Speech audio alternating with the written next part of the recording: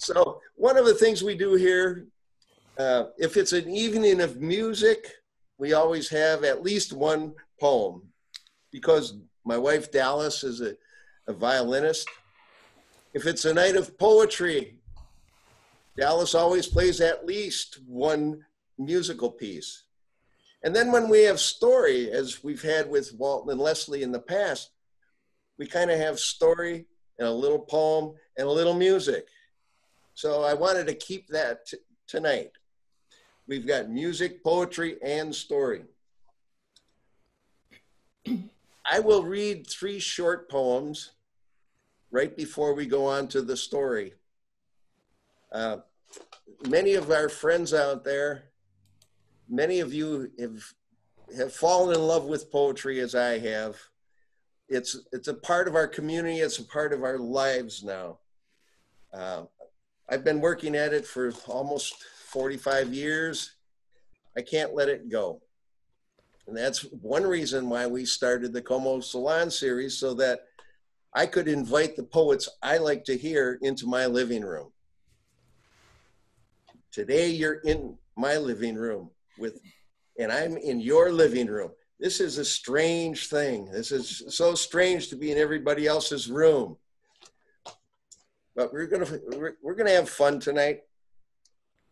I want to start with 3 short poems, and since we're doing fairy tale, folk tale stories, or Walton and Leslie are telling a fairy tale, I thought I would do 3 short stories or 3 short poems on that theme. So this is a poem called The Middle Moment. Did you hear of the enchantress who thought her lover unfaithful? She transformed him into a small field of poppies. If I were quick enough, would I have seen that middle moment when he was half flower and half flesh? Could I have seen the life cord connecting his brain, his spine, his roots, his stems, and his heart-shaped blossoms?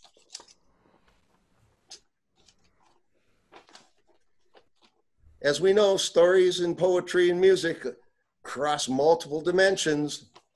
Here's another one.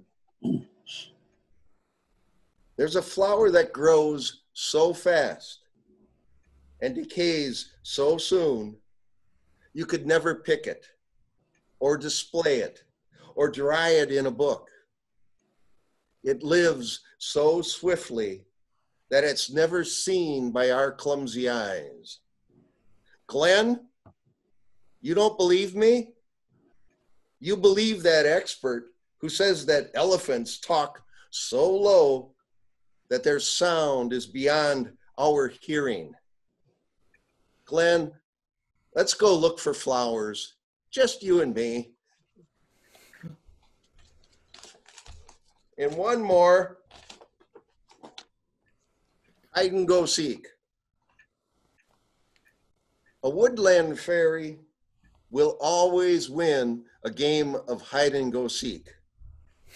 She naturally knows how to use shadows, leaves, and the rays of the sun. I've heard that there are folks who are still looking for the fairy champion of 1491. So, you never know what's going to happen. There are patterns as we study poetry, as we listen to stories, as we listen to music. And those patterns, we don't know where those patterns are going to take us. So tonight, as we listen to the story, maybe there'll be an image that drops in. Maybe there will be a phrase from the song. Maybe there'll be something in the poem, just a line or two, something that drops into our lives. And we never know where it's going to go. And I just wanted to say, to give a simple example of that. 56 years ago, on June 12th, 1964, there was a concert at the Excelsior Danceland Ballroom. And there was a rock group there, but they were disappointed because so few people showed up. The next day, June 13th, the lead singer had to get a prescription filled. And so he went to the Excelsior drugstore. And in the drugstore, he met Excelsior's ambassador, the town ambassador. You know, the kind of fella, every small town has one. He's a bit challenged and he wears his name tag. And he talked to the lead singer and he said, you know, I just ordered a cherry Coke and they just gave me a Coke. You know, you can't always get what you want. And he walked out. As you know, 5 years later, there was a song, you can't always get what you want, but if you try sometimes you'll find you get what you need. Mick Jagger was that lead singer in Excelsior. And that song, in my case, it's unfortunate that it will be played tonight for 19,000 people in Oklahoma City. It's been a theme song. Those words, which meant so much to Mr. Jimmy, has been around the world many times, and those words have been misused. So we don't know where our words are going to go. We don't know where a story will take us. We don't know how a poem will move us. We don't know how we will ride the next song into the other place where we're going. And I think that other place is where Brian and Madeline are about to take us.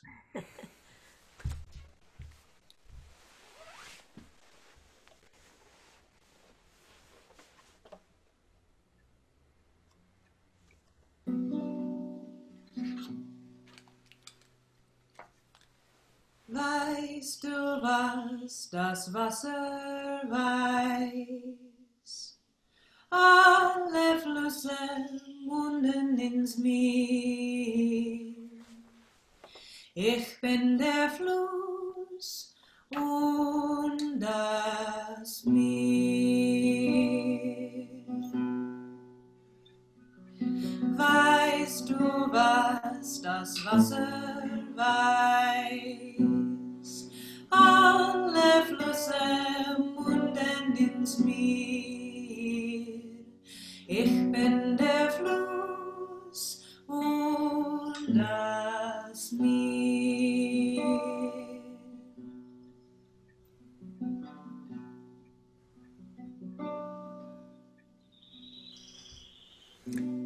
This story happened long ago, in a time that is not our time. In that time, there were some people who forgot the reciprocal nature of the relationship between human beings and the world around us. In that time, there were some people that forgot that they were related to the stones and the trees and the winds and the waters. Once in that time, once around that time, once behind that time, once beside that time, once upon that time, there was a miller. Now, of course, being a miller, he had a mill. He had a mill wheel and a mill pond and grinding stones, and he ground the wheat and the barley and the rye for the people of his region. And the miller was fairly successful. He made a good living doing this, trading grain and flour. Made so much money, in fact, that he and his wife were able to buy a nice piece of land not too far from the mill. And on that piece of land, they built a lovely big house. And they even had enough money to hire a few servants to do some of the chores around the place. And the story might end there, but it wouldn't be very interesting if it did. Well, after a time, the nature of things changed, just as the The moon changes phases and the tides have their neap and their flood. So too, fortunes and the finances of people can change. And after a time, the miller found that other current, that current of currency, began to roll out much faster than it was rolling in. And he found that he was in danger of losing all that he had worked for.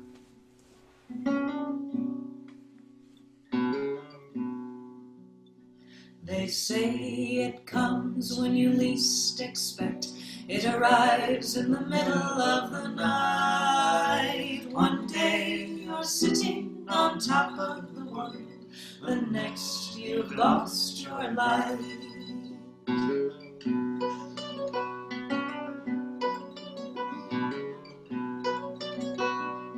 Fortune is a fickle one. Luck is a lady of the night. With a blink or a shudder she'll pull you under and laugh upon your plight. Ooh, ooh,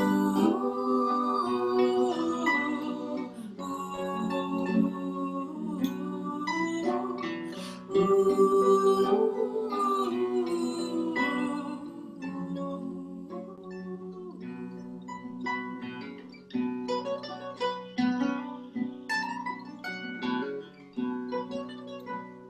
Grief and joy hold hands and dance, teeth chatter in laughter or pain. So life and death only differ for breath, and when no one calls your name.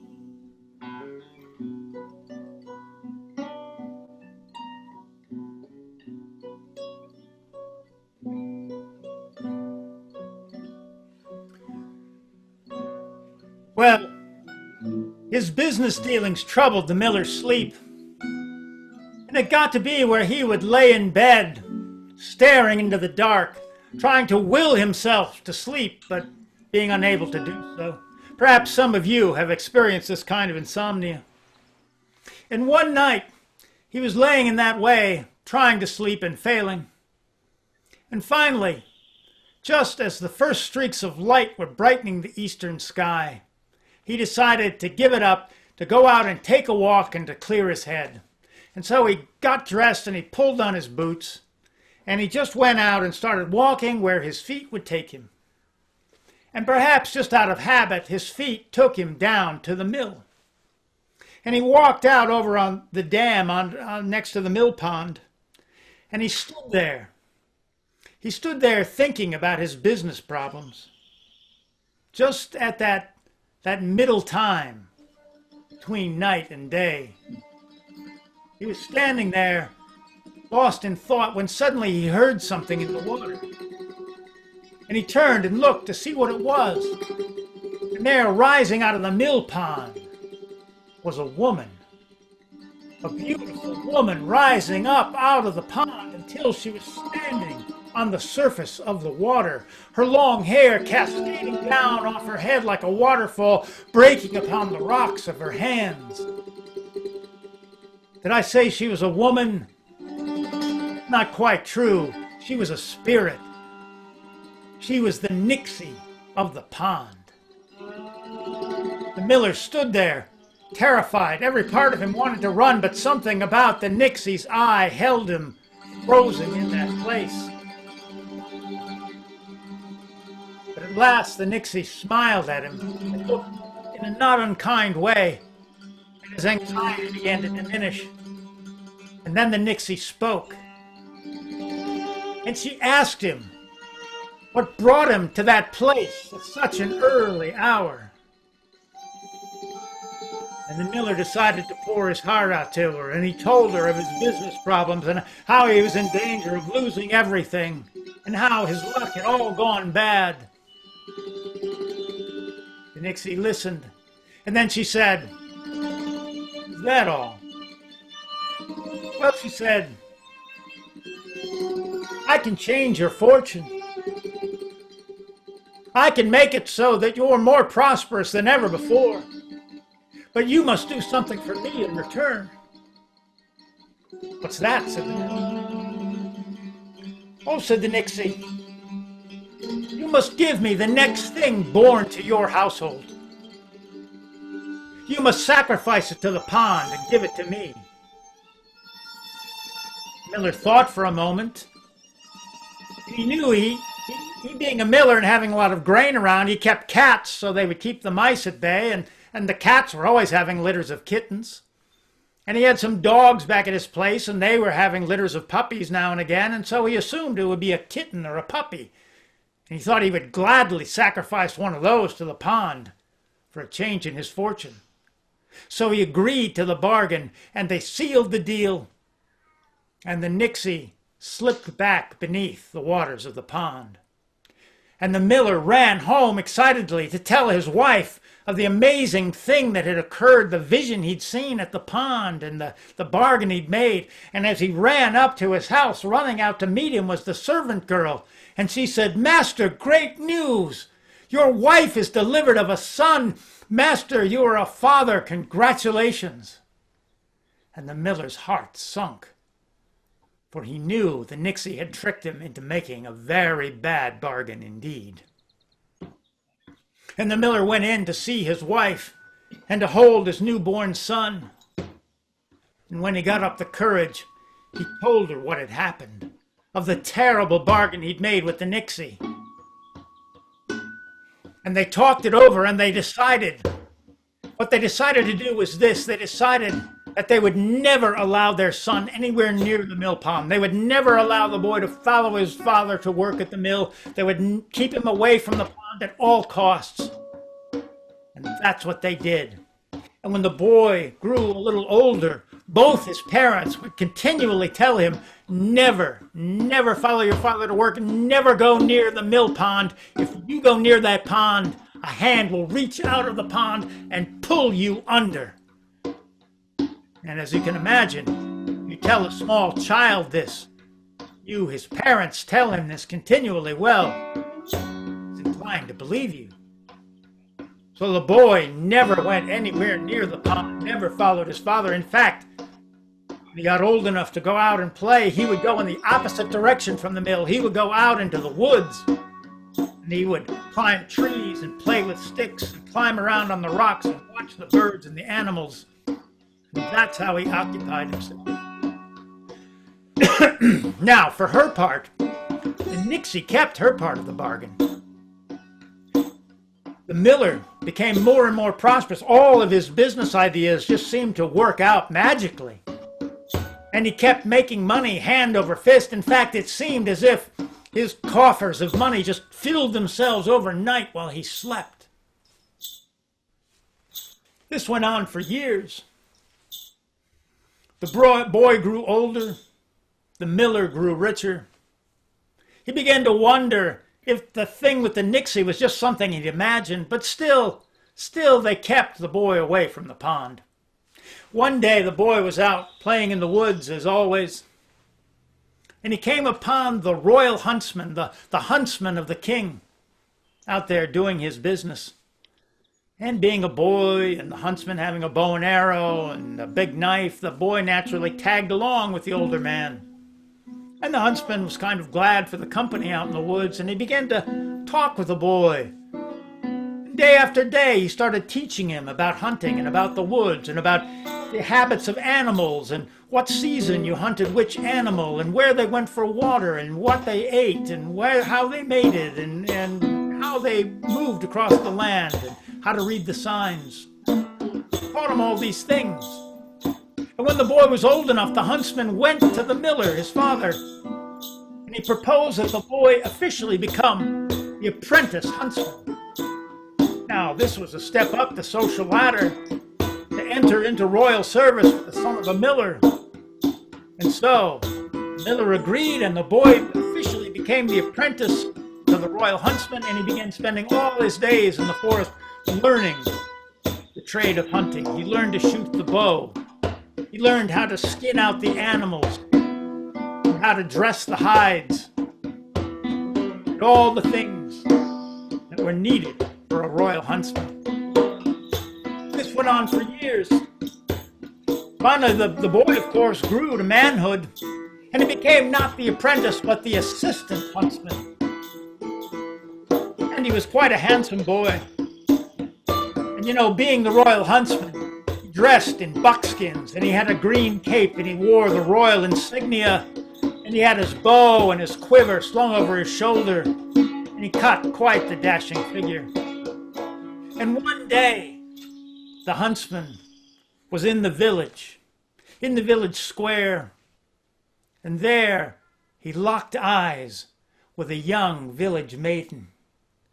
He wanted to look away, but he couldn't. And finally he did, but he had to look back. And it was as if they were both thunderstruck. And looking led to conversation. Conversation led to courting. Eventually, the young huntsman bought a silver locket for the young village maid. Courting led to love, and love eventually led to a marriage.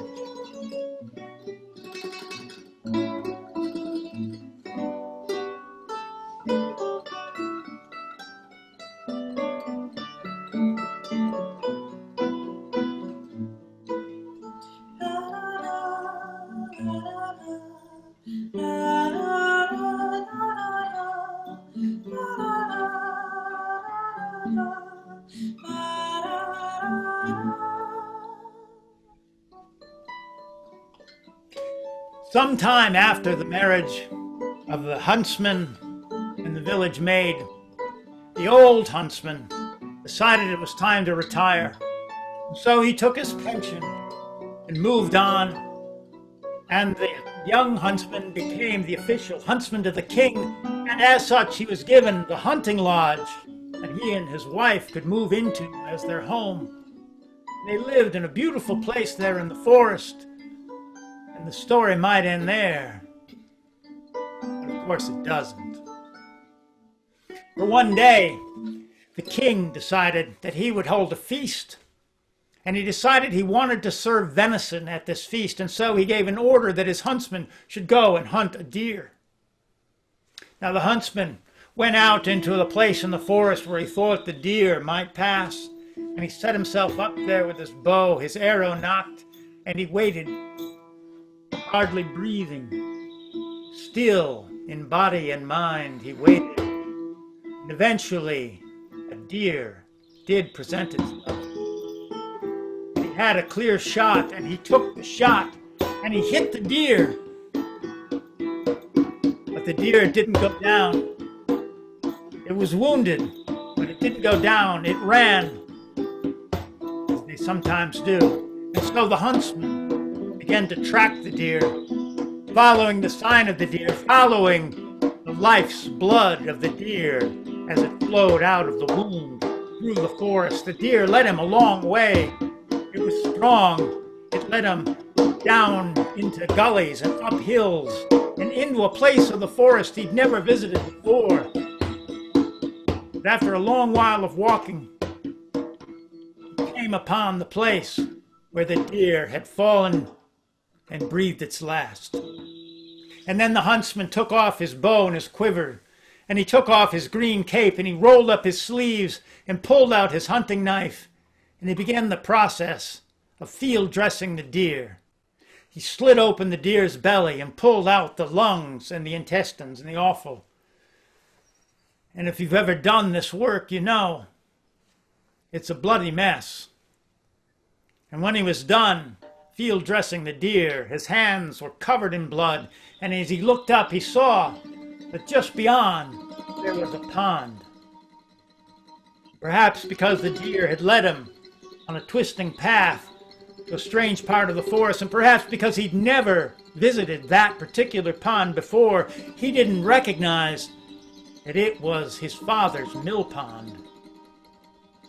When he dipped his bloody hands into the water, other hands reached up and pulled him under the water, and all went quiet. Well, back at the lodge, the young wife was standing in the doorway watching the sun set in the west. And she was waiting for her husband and a little bit concerned because he had never come home this late from hunting before.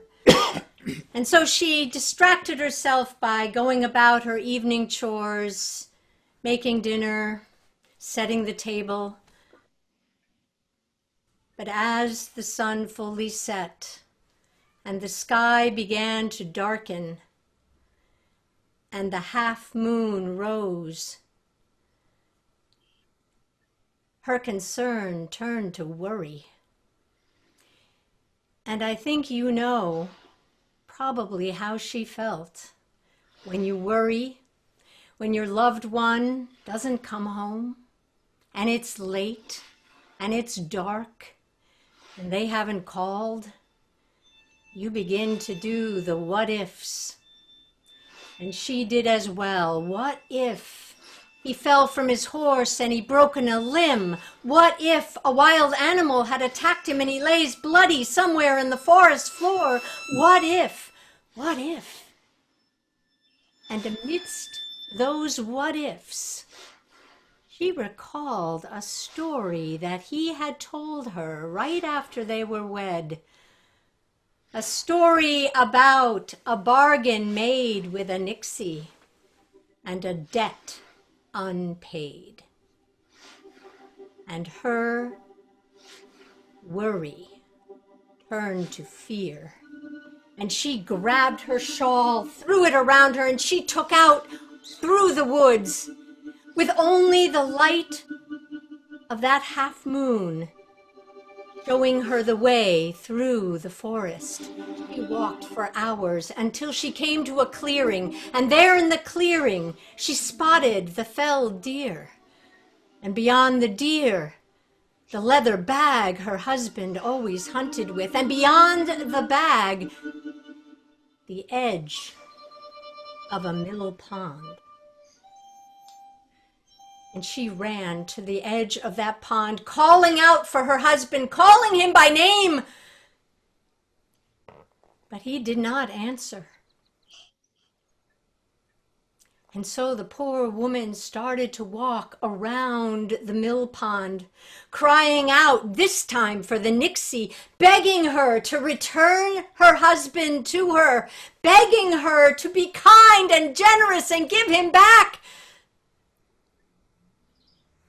But she was met with silence. And then she called out, curses on that Nixie, curses for her cruelty and her heartlessness. Silence. The mill pond was still, with only the half moon reflected in its surface.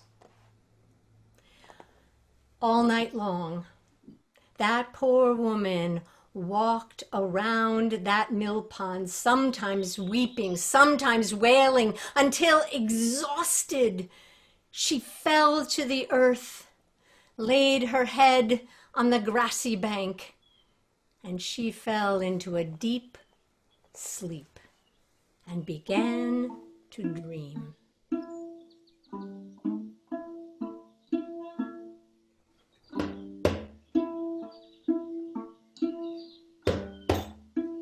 In her dream, found herself climbing up a very rocky mountain.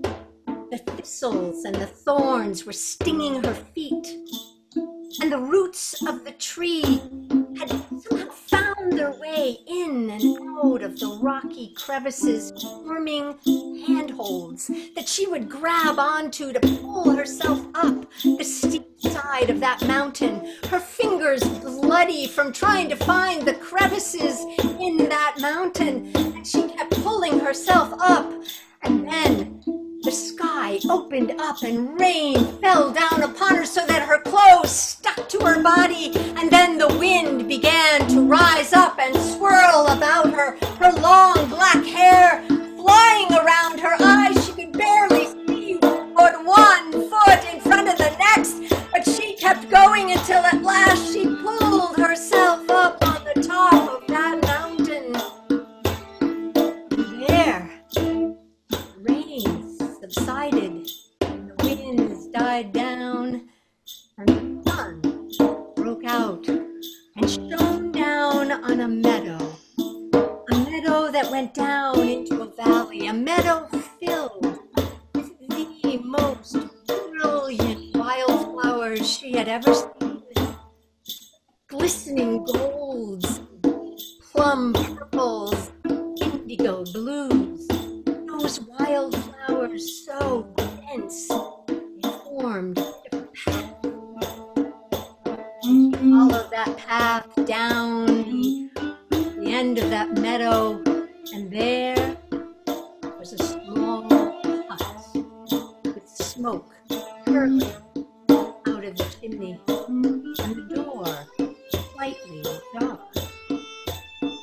So the young woman peeked into the cottage, and there, in front of a fire, was an ancient one, sometimes called the crone, also known as grandmother.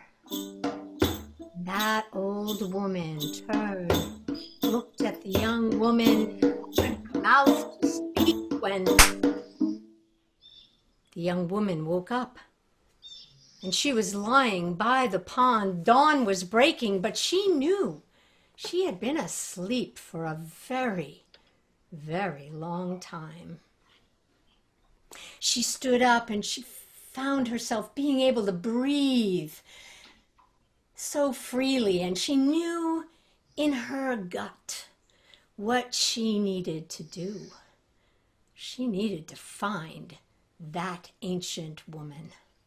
And so she set out through the woods, walking for days through those woods, and then over meadows and over hills, across streams and around the winding rivers, through the mountains, until at last she found herself staring at a mountain very like the one in her dream, and following the internal map of her dream, she made her way up that mountain, finding the handholds, pulling herself up, rain coming, the wind coming, and she just kept going. So she came to the top of the mountain, and sure enough, the sun shone on a meadow just like the one in her dream, and she followed it down to the hut, and the door was ajar to a little cottage, and she opened the door, and there, just like in her dream, sat the old one, her long white hair falling down over her bony shoulders, her shawl wrapped around her. The old woman turned and looked at the young girl, her cheeks creased with age and wisdom, her eyes as sharp and keen as they could be. And she turned to the young woman and said, my dear girl, you must be suffering a great misfortune to have sought out my lonely hut. Tell me, my girl, what is in your heart? And the young woman, when she heard those words, it was like her heart burst open, and she began to cry and weep out her story of her lost love, of a bargain and a collection of debt, and the Nixie in the pond who had taken her love. And she wept and cried until she had not a tear left in her. And the old woman offered her a cup of tea, wiped the last tear from her cheek, and she said, be comforted, my girl, for I can help you. And then, from under her shawl, she took out a golden comb, and on the handle of that comb was etched into that gold the leaves of the trees, the vines of the woodlands, and the flowers of the meadow. Follow me. My directions, my girl. Absolutely perfectly. Wait until the moon is full once more. Then take this golden comb down to the pond's edge and comb your long black hair until it is as smooth as silk. Then place the comb at the pond's edge. Wait. Watch what happens. Well, the young girl was so grateful for the help that she took off the silver locket that her husband had given her, and she offered it to the old woman with her deep gratitude. And then she went back home. Wait for the full moon.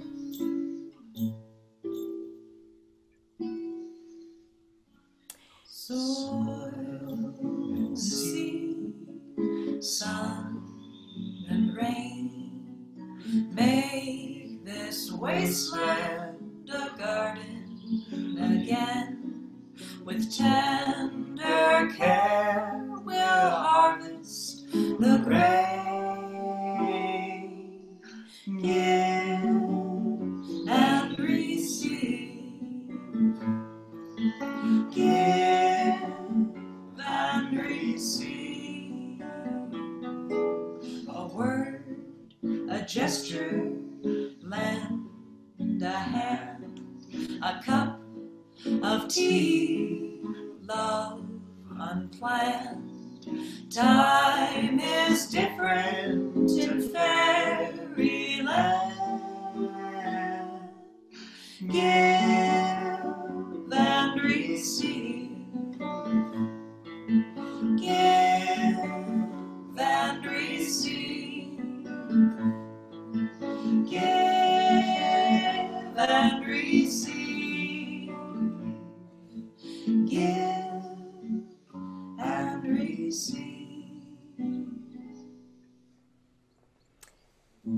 One day, finally, the full moon was shining in the sky, and the young woman took the gold comb and made her way back to the pond, sat and combed out her long black hair, and as she was instructed to do, she laid the comb at the pond's edge. And soon we heard some bubbling coming up from the bottom of that pond. And then a small wave came and it swept the comb out into the pond. And in less time than it would take for that comb to sink to the bottom of that pond, some bubbling came up from the center of the pond, and out of the bubbles 2 waves. And between those waves, the head of her husband rose up out of the pond. And she called out to him, but he could only look longingly at her before another wave came and pushed him down into the depths of the pond. Well, the young woman was so distraught. She was so disappointed. She could do nothing but run home and throw herself into bed and cry herself to sleep. And that night, she dreamt again of the mountain and the climb and the meadow and the cottage and the door ajar. And so the next day, when she awoke, she followed that dream again.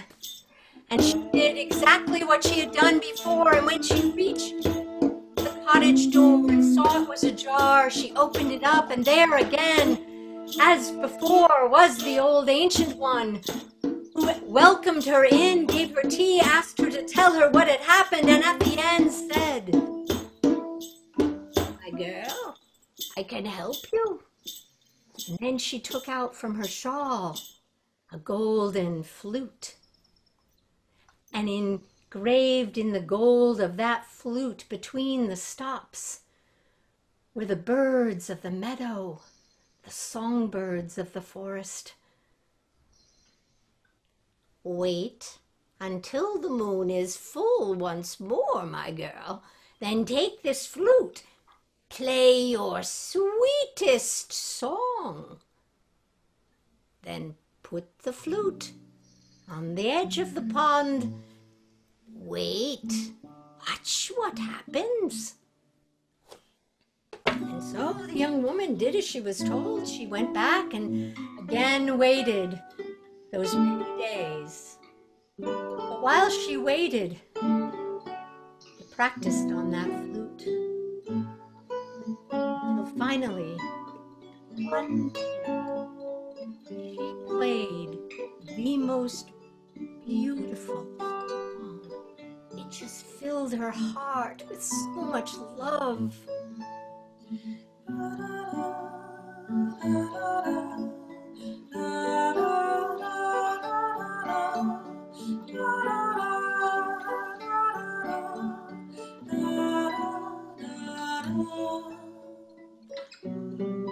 So when the moon was full, she went down to the pond. She saw a rock that was jutting out into the water, and she sat on that rock. She played her sweetest song.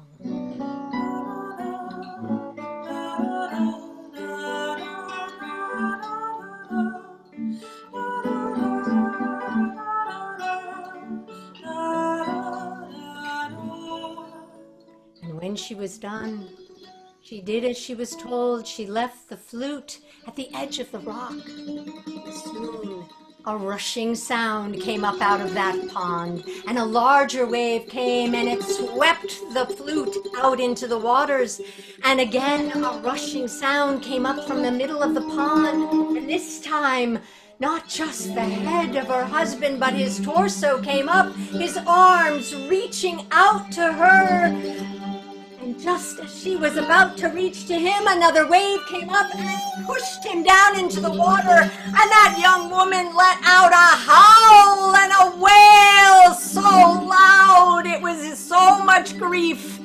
And she ran home and threw herself into bed and cried herself to sleep, and again dreamt of the mountain. And so the next morning she set out for that mountain. And every step up that mountain, she got angrier and so fierce. And when she went down the meadow, she got to the cottage and she threw that door open. And when the old woman asked her to tell her what was in her heart, she let out every bit of her anger. "What good is it to see my husband for a moment and then lose him again? What good is it?" That wise woman did what the ancient ones know how to do. She rested her hand on the young woman's shoulder and just held it there while she ranted and raved and cried out until she was done. And then the old woman leaned into the young girl and said, "The end is not yet, my girl. The end is not yet." And then she brought out a golden spinning wheel with legs carved like the animals of the woodlands, the deer, the wolf, and the fox.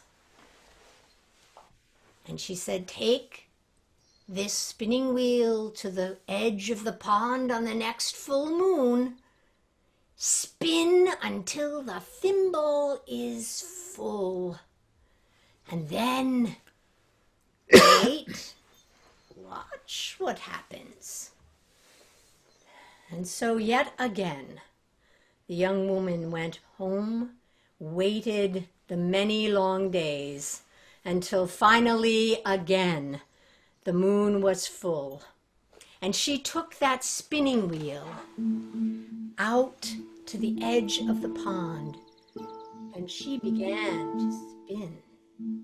Now, I don't know if any of you have ever spun flax into thread, but it takes a lot of patience to make that work. And it takes a balance between the tension and twisting of the thread and knowing when to let the flax go through your fingers. And so the young girl took the spinning down and she began to spin and spin and spin and spin. Oh, there was no flax at her feet, and that spindle was full of thread. And then she stepped back from the spinning wheel and heard a roar coming up from the pond, and a huge wave came up and it swept that spinning wheel out into the pond. And then another roar came up from the center of the pond, and this time the whole person of her husband came up, and when his feet were right at the top of that pond surface, he leapt out, clasped her by the hands, and they took off running, because now the whole pond was coming up, a huge wave coming and washing over the land, coming for them to take them to the Nixie, when she did the only thing she knew to do. She cried out, "Grandmother!"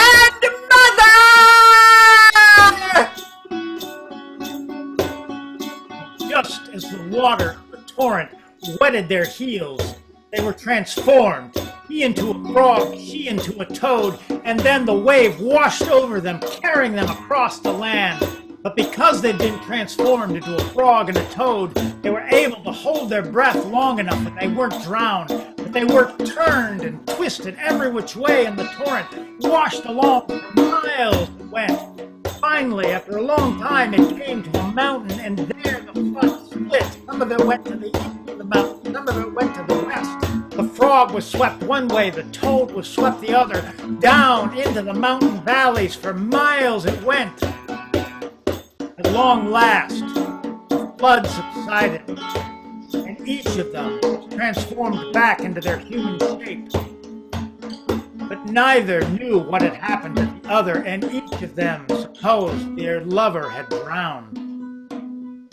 And when they asked where they were, and they asked about their homeland and how to get back, no one in the new lands that they were in had ever even heard of their homeland, much less had any notion of how to tell them how to get back there.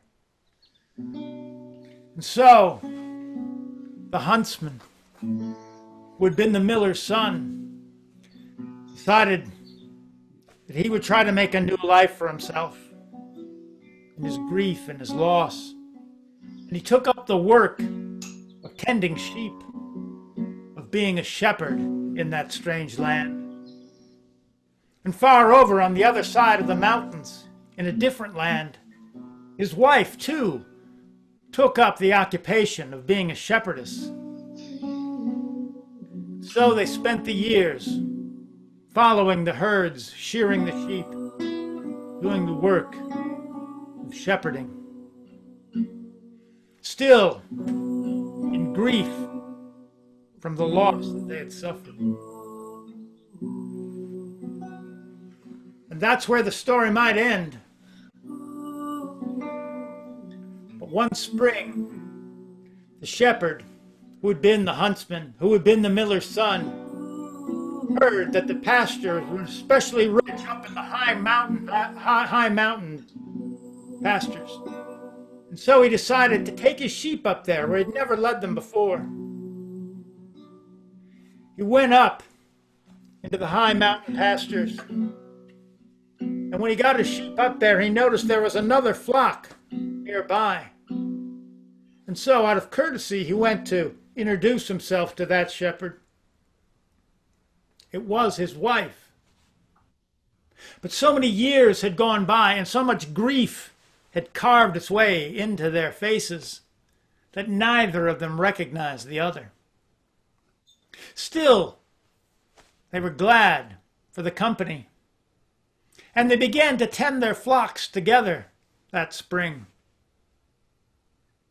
And some night, it was near this time of year, near midsummer, there happened to be a full moon. And that night the shepherd reached into his pocket and he pulled out a golden flute that was carved with the figure of birds of the mountain meadows. And he began to play the very song that his wife had played all those years ago at the edge of the pond.